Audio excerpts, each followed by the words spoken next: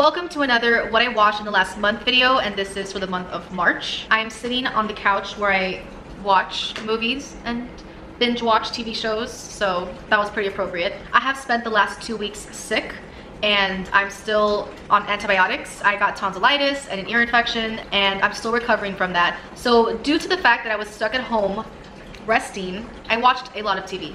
I had planned to film other videos this month, and if nothing else, I needed to at least get this video up because I truly do enjoy and look forward to talking about movies and TV shows. Please leave in the comments suggestions on what I should watch next month. Well, this month, April. I'm a little late this month. I do have plenty to talk about, so let's get right to it. First on my list is Fresh, and this is a movie that everybody's talking about right now. It is a 2022 thriller mystery that's currently on Hulu. The horrors of modern dating are seen through the eyes of a young woman who is battling to survive her new boyfriend's unusual appetites.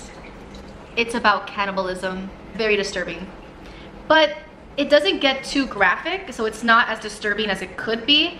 I appreciated that. It wasn't very visual, but the concept, the idea behind the things that are happening in this film are upsetting. Although I did find the ending pretty satisfying, I still felt pretty sick to my stomach the whole movie, and I think that this is a film that you definitely don't want to, if you're gonna watch it, definitely don't watch it while you eat. I wanted to talk about it and watch it because I was curious, and I feel like if you're curious, it's worth watching, but it's definitely not a film that I could suggest to most. But going into something lighthearted, we have Turning Red. This is a 2022 Pixar comedy family film that is currently on Disney Plus about a 13-year-old girl who is torn between being her mother's obedient daughter and the chaos of her youth. Plus, when she gets too excited, she turns into a big red panda. This felt like a very different Pixar film. It had like this anime style to it, which I thought was kind of cool. I like that it was about rebellion and trying to find yourself and be true to yourself, and the struggle of being the perfect daughter, which I found relatable. But I still felt like the movie didn't stand out to me compared to other Pixar films. I think it was just as good as Luca and Soul, and I would put it in that category, but I wouldn't put it in the category of my favorite Pixar films that I like to rewatch, like Toy Story, Incredibles, Finding Nemo, Monsters Inc., Up, Coco. I think those are like the Pixar films that stand out, but I still enjoyed it for what it was. Next up, we have The Adam Project, and this is a new Netflix film that just came out this month that is a 2022 sci-fi adventure. After accidentally crash landing in 2022, time-traveling pilot Adam Reed teams up with his 12-year-old self for a mission to save the future. I actually really loved the dynamic between Ryan Reynolds and his 12-year-old self, and I thought the actor did a great job. I do find the film overall forgettable, but enjoyable. If you enjoy Ryan Reynolds' charm, then you should enjoy it enough. I went into it not expecting much, and I actually was surprisingly satisfied for the most part, but I don't think it's like anything out of this world. Next, we have Windfall, and this is a new film on Netflix that just came out this month as well, and it features Lily Collins, Jesse Plemons, and Jason Segel, and it basically only has like 3 people in the whole film. Oh, 4 actually, but mostly 3 people. It's one of those films that kind of takes place in like one setting or one place the whole time. A man breaks into a tech billionaire's empty vacation home, but things go sideways when he arrives with his wife for a last-minute getaway. I was really looking forward to this film. I had high expectations. I love Jason Segel. Thought, ooh, a new Netflix thriller. And honestly, this film just really didn't impress me. I was underwhelmed and a bit disappointed because I was expecting more. I wanted more. Definitely had a lot of dialogue in it, and I did enjoy the conversations, and I did enjoy, like, I guess the characters, but I just felt like I wanted more to happen, and I felt like it was a little too slow and underwhelming, and I don't know, I just really wanted more. So we watched the other night Phoenix Rising, and I just need to talk about this. It is an HBO Max docu-series that's 2 parts, it's like 2 episodes, and it just came out. It is about Evan Rachel Wood, and it was like, I guess, created by her to tell her story about the abusive relationship that she had with Marilyn Manson back when she was 18 and he was 37. It's about the manipulation, the toxicity, the abusiveness, the grooming, all the aspects of how things kind of progressed in their relationship. And oh my god, it is a journey. She is roughly my age, and I remember being like maybe 17 or 16 when I first ever found out that she was dating Marilyn Manson. There's a music video called Heart Shaped Glasses that I was obsessed with, and I thought she was so cool for being a part of it. And knowing what I know now after watching that docuseries is like, whoosh, like it just really opens your mind. And if you have any idea what I'm talking about, or you want to know more, I highly suggest checking it out. So I want to take a break from films and go into some TV shows that I saw this month. I did watch the first episode of Moon Knight. Can't say much yet because it's just one episode, but it looks interesting. I've been meaning to watch the second season of Bridgerton. Haven't gone around to that yet. Let me know if you have. I tried watching Inventing Anna, and I saw like the first 4 episodes, and then I just gave up. Like, I just didn't care. And then there's this show called Upload that I'm so mad about because the first season was so good that I'm so sad to say that the second season has been so boring, and I don't know what happened. I don't even want to talk about it. It's too disappointing. But I will talk about a show on Netflix that just came out this month called Pieces of Her. It is a 2022 thriller featuring Toni Collette. After a violent attack in a small town, a daughter begins to piece together her mother's dark past that brings hidden threats and deadly secrets. I thought this show was entertaining enough, but I wasn't obsessed with it. I love Toni Collette, and I thought that she didn't really stand out in this show as much as I thought she would. I think the daughter stood out more. If you enjoy thrillers and you are looking for something on Netflix to watch, I would say it's entertaining enough. But I am so excited to talk about this next show that's on Netflix as well, and I binge watched all 4 seasons while I was sick in this course of 2 weeks, and it's called Good Girls. It features Christina Hendricks, which I loved her in Mad Men, and basically it's about these 3 moms who are all desperate for money, so they decide to rob a grocery store, but they don't realize that the grocery store is kind of like a sketchy business that's run by a gang. Now they have to pay back the gang, so they have to like work for them, and it involves like fake cash and turning or washing or cleaning fake cash into real cash. It is the female mom version of Breaking Bad, and I love it. There's this bad guy in the show called Rio, and he has this like chemistry with Christina Hendricks, and I love all 3 of the main characters, the 3 women. I like the dynamic between them. I enjoyed the whole entire show. I thought it was great for binge watching. If you're looking for a show to just go through in 2 weeks, highly recommend Good Girls. It was a lot of fun to watch. I'm sad that it's the end.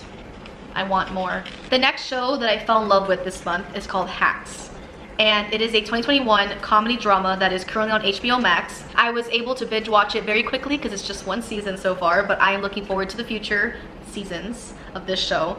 Jean Smart plays this Las Vegas comic who is basically in a mentorship with a 25-year-old comedy writer who is very entitled, and the dynamic between them is very, kind of reminds me of Devil Wears Prada, but with the idea of like comedy instead of fashion. Love the dynamic between the 2 of them, and I just wanted to throw it out there because if you haven't heard of it, or if you haven't tried to watch it and you have HBO Max, I highly recommend checking it out. The next show I want to talk about is a new show that just came out this month called WeCrashed.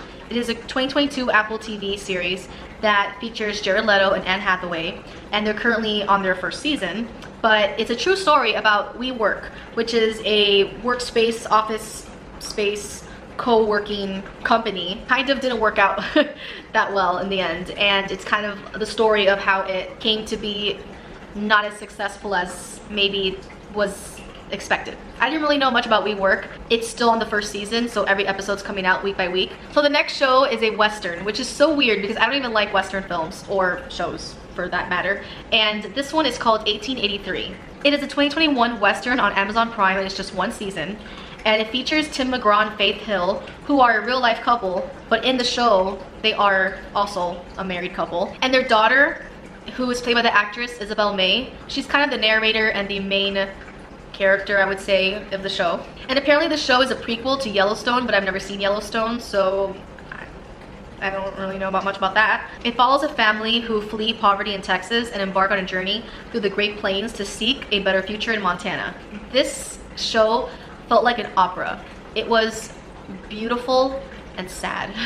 The ending is so heart-wrenching. I just found it so beautiful, and I surprisingly really enjoyed it. The actress who plays the daughter, Isabel May, I fell in love with her, and I think she really like is what sold the show to me and what kept me watching. Oh, the ending is just so sad. If you have watched it, let me know. Okay, so going into something lighthearted, Is It Cake is a new show on Netflix that I just have to talk about. It is this silly game show that all these bakers make cakes that look like things, and then the judges just have to basically figure out what is cake or what is the thing that they're trying to make it look like. And then they slice the thing open and see if it's a cake, and it's just, it is so dumb, but yet so satisfying to watch and so surprisingly entertaining. I put it on one night to fall asleep to, and then I ended up watching like an hour and a half of it. So another show I want to talk about is called The Worst Roommate Ever, and it's another Netflix series that just came out. Every episode is a different story about the worst roommate ever. If you love crime, serial killers, and murders, and I think you would like this show. Plus, I like that it's like good for people who just are not interested in being invested for an entire season of one story. It's just like little mini stories, which I prefer. So I can just watch an episode and then it's over and I can move on to a new story instead. So going back into films, we finally saw Licorice Pizza, which is a 2021 romance drama that's directed by Paul Thomas Anderson. We had to pay $6 on Amazon Prime to watch it because we couldn't wait. One of the actors in the film, like one of the main characters, is Cooper Hoffman. He is Philip Seymour Hoffman's son, which I thought was pretty cool. And I loved him, he was great. And then Bradley Cooper was in this film, which was really random. And it was a very minor role too, but like, sure, why not? I don't even know how to explain what it's about. A part of it has to do with the fact that there's this girl who's like around 25 years old and this boy who's like 15. And they kind of have this like strange romance that seems wrong, but kind of also seems right. It's very weird. They go on these like endeavors together, and basically it's a very like free-spirited, simple film. The plot is very simple, nothing crazy happens. There's not like this big problem or this big like focus in the plot. It's just kind of like a ride that I found to be very enjoyable. Again, it's a very simple plot and simple film, so there's not like a ton to say about it, but I just enjoyed it. The next film is called No Exits, and this is a 2022 thriller that is on Hulu right now.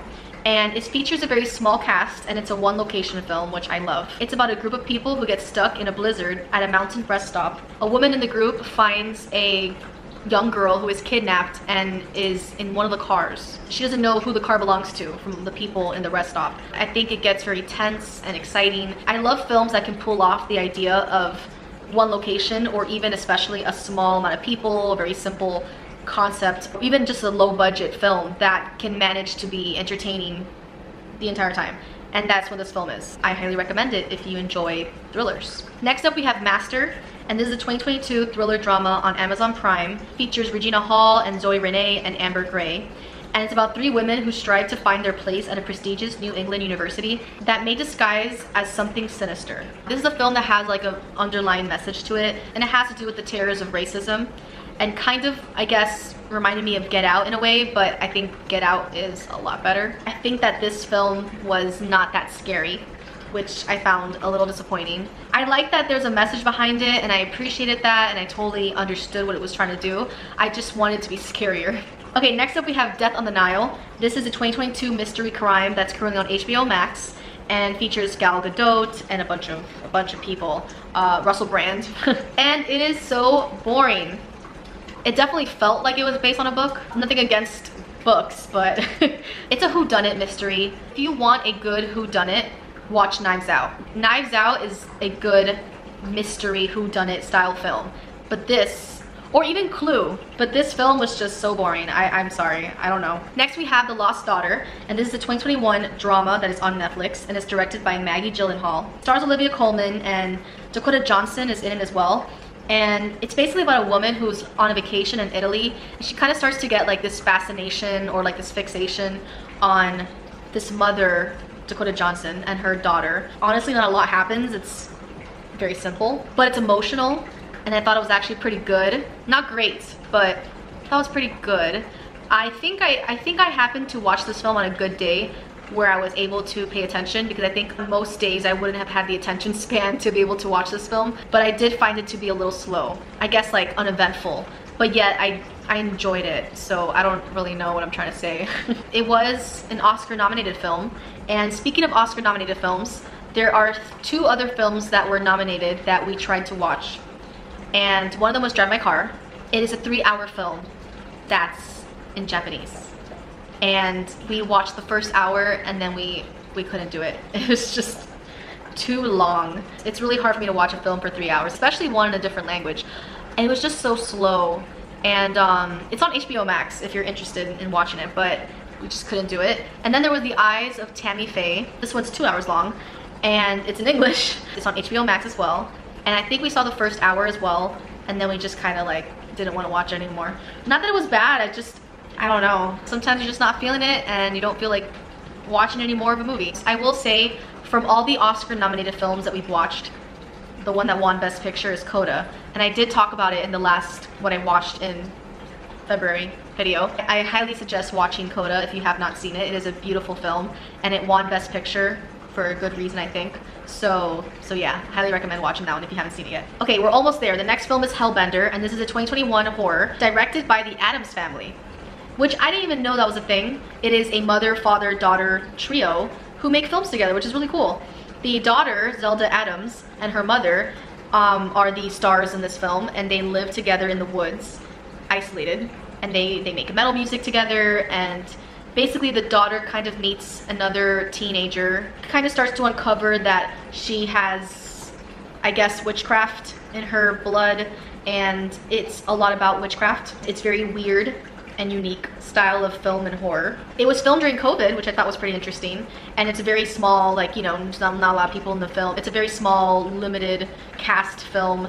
You could tell it's like lower budget. It's very, really like wicked and strange. It's psychedelic, trippy visual effects. I liked it for being strange, but I don't think I necessarily loved it as it's not my style, but I still appreciated it for what it was trying to do, I guess. The last 2 films I'm gonna talk about are not new. They are old films that are really random, and I'm just gonna throw them in here in the end because they happened. The first one's Nacho Libre, because I love Nacho Libre and I love Jack Black, and I know he's not for everyone, but if you love Jack Black or Nacho Libre, please comment down below and let me know, because I've seen this film so many times, and there's some parts of the film that I can recite by heart, and it's like a happy film for me. Like, I just feel good. I'm so happy watching it that I just hadn't seen it in a while, so I really wanted to watch it. And it's on Netflix, so why not? And then Jeremy had this desire to watch This Is the End, which is a 2013 comedy that features everyone in the world. Seth Rogen, James Franco,